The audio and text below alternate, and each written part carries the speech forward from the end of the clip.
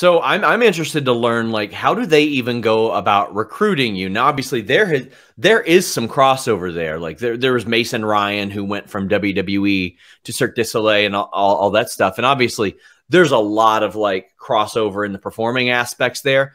But also, you were that class that snuck in right before the pandemic, right before they went on a big hiring freeze too. Yeah, it was, man, it was divine timing, I say, because I did my initial tryout in 2019. It was April 2019. And the week before that, we had the Cirque du Soleil and WWE exchange. And, you know, my coaches from Cirque du Soleil said, hey, WWE wants to do this exchange. And I'm like, what? Ain't no way. This is, nah. Like, I want more information about that. And we were only in Orlando for 5 weeks. It was one of the shorter cities that we had, but it just kept getting postponed and postponed until the last week of our shows in Orlando. They said, "Oh, it's on our dark day. It's on Monday." So we came to the PC on Monday, and man, I was a kid in a candy store in Toys R Us. It was insane. We walked in. I saw titles and cases. I saw WrestleMania. I don't know which one. I can't remember. It was playing on the screen, and then Shawn Michaels walked in. I looked at my guy. I'm like, was that? He was like, yep. Are we? Yep. And then we was like, oh, man, this is crazy. But I woke up that morning, and I told myself, like, I was done with circus. It was 16 years. I have done everything that I said I wanted to do in the circus world, and I'm like, I need a change. And so I went in and said, I'm going to get myself a job. And I started flipping off the ropes and doing all of these different things, and Scotty saw me do something.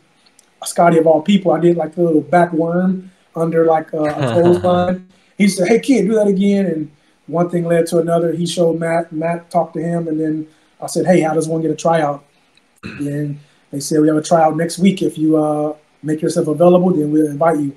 I never made myself available. I just said I was available, and so I flew back to. I left Orlando, went to St. Louis, flew back a day afterwards, did the tryout, completely crushed it, and got told on the last day, said, "Hey, we love you. We love your story. You're a stud athlete. We want to bring you in." And rest is pretty much history. Typical WWE fashion. I don't hear anything for like months. But I told myself, this is what I want to do. So I still had like 6 or 7 months worth of touring with Cirque du Soleil. So I just searched up every wrestling school in every city that we went to. And I said, I'm going to make this work. And so I'm training wrestling on my days off on Saturday and Sunday mornings before double shows. I went to Connecticut at Test of Strength. I went to St. Louis, Dynamo Pro, Orlando, Montreal, Torture Chamber. I was in Calgary, Vancouver, training with a lot of people. And I said, I'm going to make this work. And fortunate enough to come in January 2019.